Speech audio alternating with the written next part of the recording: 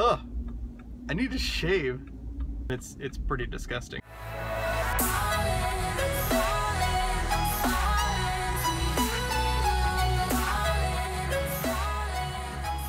Good morning, friends. Today is Thursday. It is day 18 of the 21-day fix. And man, we are closing in on the finish line now. This is crazy.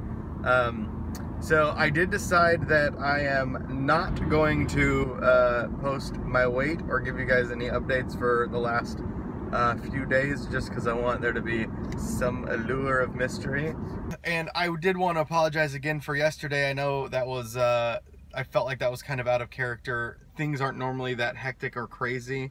It just kind of got away from me. I made really good progress last night, got 2 or 3 videos edited and a couple of them already uploaded, and that took a big stress off of me.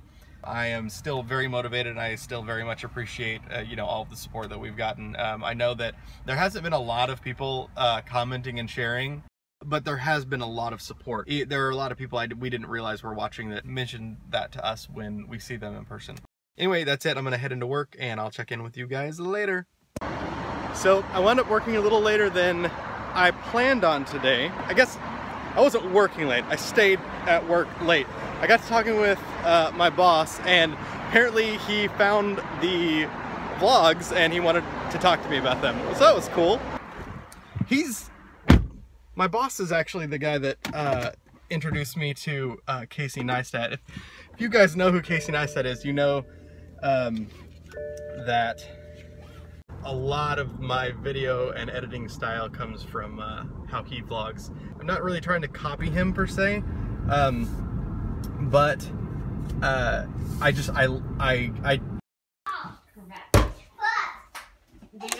only 2 birds can. And chickens. No, put that back right now. Put that not toys.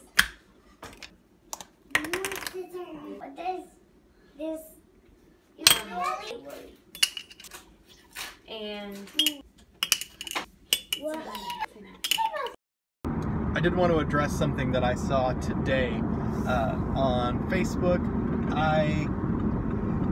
You guys may remember Pam from the Olive Garden video.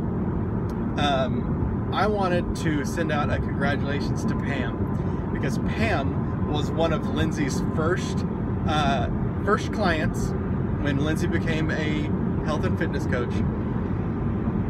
And Pam has spent the last year or two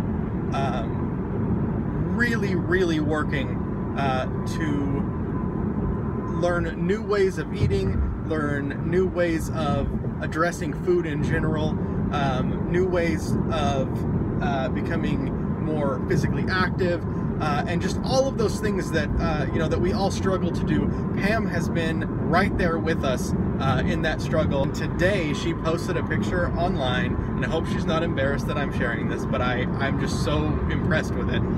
Pam hit her 40-pound weight loss mark today. I know from experience of being someone who was very overweight that her journey up to this point has not been an easy one. It's taken her a long time to get to where she is today. And it's easy to discount how hard it is to do what she has done. But what I always try to remind people is that if you've lost 20, 30, 40 pounds, like Pam has, you are part of a very small group of people who can say that they've ever had to do that and successfully done it. If you put 100 people in a room and ask everybody to raise their hand who's ever had to lose 40 pounds, it's a very small number. Very few people understand the work and the dedication and the frustration that it takes to do that. So for that reason, I just wanted to give a big congratulations and a big shout out to her, because Pam, that is awesome. I feel you. I feel you on that. I know, I get it. I know how hard that is.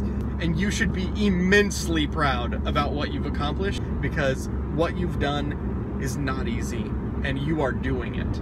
you're doing it. It's not something that you're gonna do one day. You've moved it from something, you've moved it from a goal that's out on the horizon, maybe one day. You've moved it from a wish to a real life thing, a real thing that you did, and that shouldn't be discounted. So congratulations, Pam. We're all very happy for you. We hope to continue. We hope we can continue to be a part of your health and fitness journey. Watching you work has been a benefit to me. It's motivating for me. I hope that being a part of Lindsay's support groups has been a benefit to you, and we really look forward to continuing this this journey with you. Alright guys, things have been kind of crazy today. It's been a little bit of an off day. Lindsay hadn't made dinner yet, but she also still needed to work out. So we got the kids down in bed really quickly, and I told her to work out while I made dinner. She is doing that. I am doing this. I have no idea what I'm going to make. We had some chicken in the fridge that was already thawed, so we're going to start with that and see what happens. Okay guys, I think I got this figured out. Let me show you what I'm doing. Okay, so I have thinned out a few, I think this is 3 chicken breasts that I've thinned out. I thin them out because it's easier for me to cook them that way. They cook a lot faster and more evenly. They are all seasoned with salt, pepper, onion, and garlic. This is some small potatoes. I have quartered them, mixed them up with olive oil, rosemary, salt, pepper, and garlic. And we have some frozen broccoli, which will soon not be frozen. We're gonna cook this in the microwave under some cellophane. We're gonna cook this in the oven at 450 for 20 minutes. And we're gonna cook these in a pan with a little bit of olive oil. And that is our dinner. At least 2 full servings of vegetables here. This is a lot more potatoes than either of us need, but we will save what we don't eat and add them to meals later.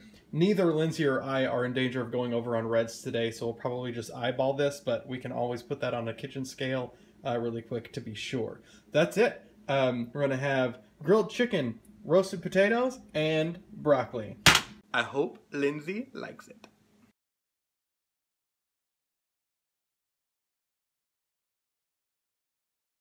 There you go. Kick. Yeah. Good job.